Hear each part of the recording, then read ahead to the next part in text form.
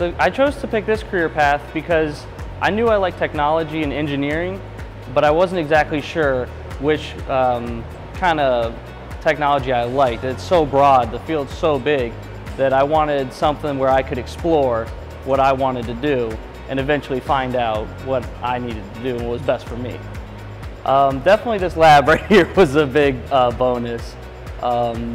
Just seeing it, it was really professional, it was really organized, and it looked like they were serious about this, and that was what was important to me because I was serious about it, and I wanted something that matched the level of seriousness that I had.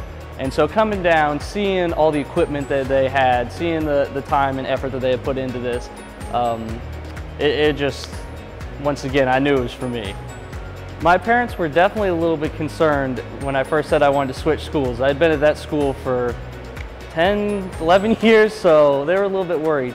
But once again, when they came down and saw the lab, they were also convinced that this was the right pick for me, knowing that I am a hands-on learner. They knew that this is where I needed to be.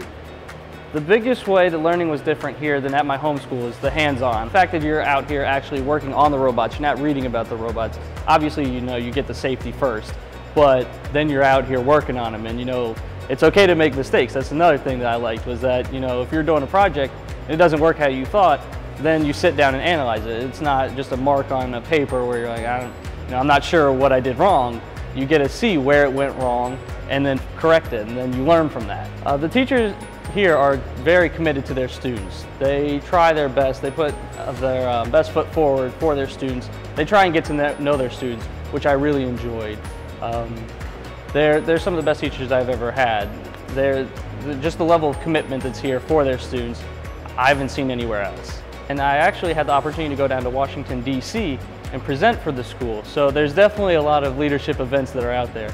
And also with the job that I got while I was in here, that definitely put me in a kind of leadership role to show other students that you can get a job from here and you can be successful. And so I'd say day to day, you know, you have leadership opportunities all the time to show what you're made of and what other people are made of, to bring other people up in this school, and I really like that. So my path at UC is organizational leadership, and it's a lot of management classes and kind of business and communication style classes.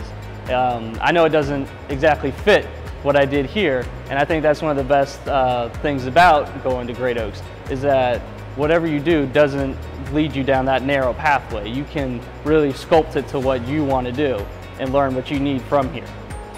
This school provides so much for its students that I think if you think that you should do it, then you should definitely do it. If it's on your mind, then it should be a must.